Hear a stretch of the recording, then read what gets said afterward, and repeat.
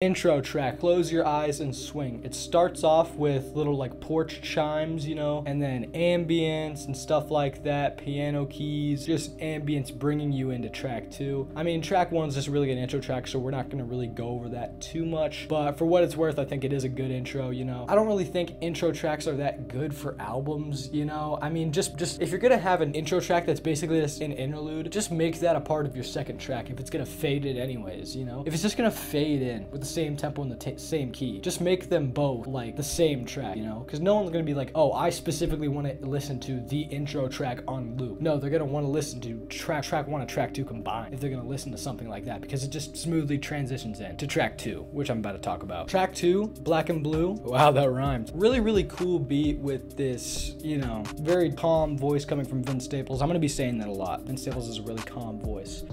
Nice like little piano just playing in the background. Really like vibey, you know, really consistently good beats throughout this album is what I've noted. And Vince Staples comes to this track, or Vince Staples hops on this track with some pretty good flows, you know, not necessarily unique more than it is just catchy, but for track 1, I think this is a really good start, you know. Black and Blue is a pretty good track, and I'm gonna give it a golden star. If any of you longtime watchers of this channel know anything about me, is that I have a different rating system for every single album. Why is that? So you have to watch the whole way through. You have to watch the whole video. Track 3, Government Cheese. Very nice piano on this. It just suits Vince Staples' voice and flow so well for this beat. The drums are really cool too. I'm loving this piano sample. And overall, this track is really solid. I like to bring up some lines, but Spotify doesn't have lyrics for this album yet. That's how early I'm reviewing it. I really like the chorus, you know, he's like, don't forget to smile, you know, just chill, you know, chill stuff like that, you know, dancing music. I wouldn't say it's like dance music in the same way Drake makes dance music, you know. This is not honestly Nevermind. This is like Vince Staples' own thing. This is entirely disconnected, but it's just music that you're just nodding your head to. I really like it, you know. It's a lot more conceptual than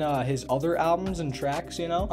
I think he gets a little bit more introspective with this album, and that's kind of reflected onto the lyrics of this track. So I'm really liking that, you know. Maybe if we were gonna get more music from Vince Staples in the future, he could kind of further push on that like note, but for what we're getting right now, I'm liking it so far, and we're only 3 tracks in. Children's Song has this really catchy guitar in the background with this nice snap and drum kit. It just really suits, you know, the chill vibes of this album really well. And while you are gonna hear like chill vibes on this album, it's still, you know, shrouded by like this cloud of depression for some reason. Like it's a really surprisingly sad album for some reason. Like, I know people might get different tones from this, but when I listen to this album, I think of like it's sad, you know. It's not really happy, but Children's Song has a very happy beat for, you know, what Vince is rapping about. And I think that like juxtaposition is really creative. You don't really see that much often anymore, you know. I guess another example I could think of is Hey Ya by Outkast, you know. Really deep lyrics, but really catchy beat, you know. Children's Song by Vince Staples is kind of the same thing, and I really like this track. Track 4 is great. I'm gonna give this one a gold star. Shame on the Devil, you know, as short of a song it is, it's really catchy. That chorus, you know, Vince goes in and sings with this laid back lo-fi guitar, lo-fi beats all around, you know. There's what's there to hate? There's nothing to hate. What's more to love? Shame on the Devil, you know, this is the only track that got a music video, and the music video is only what, 50 seconds long, so I'll just play snippets of it throughout the video because that's the only thing you're gonna get. But this track gets another gold star. What is this track called? Etufi?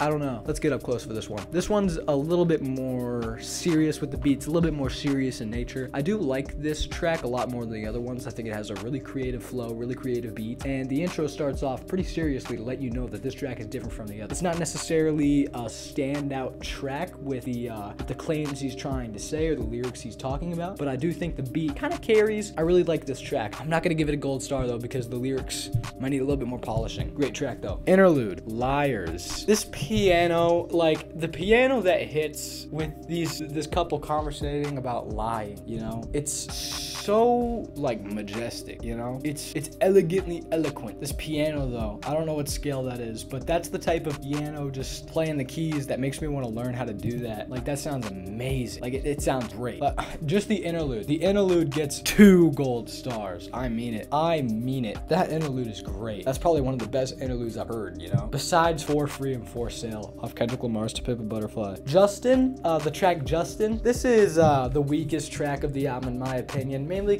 because he's just telling a story that in my opinion doesn't really make sense.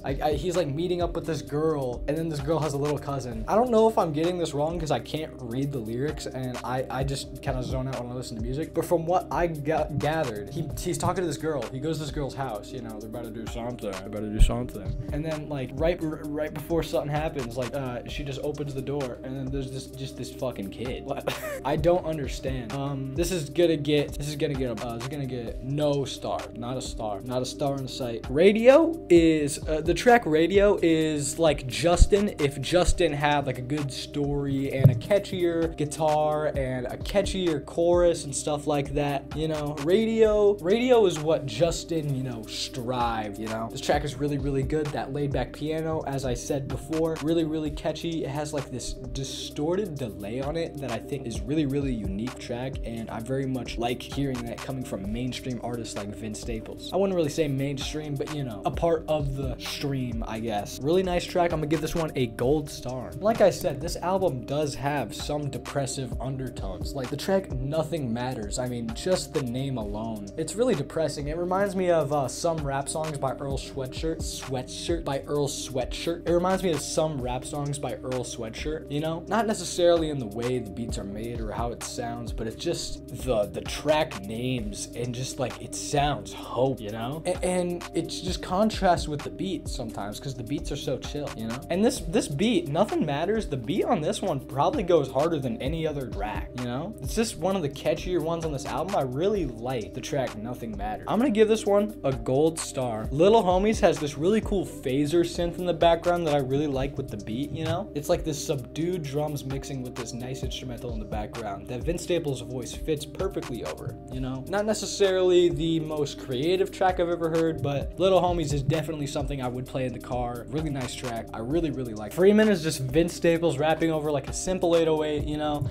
A lot of good wordplay coming from Vince, but this one also just kind of falls into the background, not for the same reasons as Justin, but it's just a little bit boring compared to his more creative stuff on this very same album. I mean, literally a track before this was probably one of the most hard-hitting ones. 2 tracks before this, what am I saying? 2 tracks before this was probably one of the most hard-hitting tracks on the whole album. Why Won't the Sun Come Out? It's this outro track where this girl is talking about this experience. I forgot what the experience was, but it is a really cool, like, just going away thing. The album's over. It's like a settle down. It fits really neatly into the album. I very much expected something like this. It ends off with the same ambience that the album began with, coming up with a perfect loop. You know, if it was like 2019 and Igor didn't drop yet, I'd be like, wow, that's so creative. But ever since the Igor dropped, everybody's been doing the whole, oh, the album loops perfectly if you play all the songs.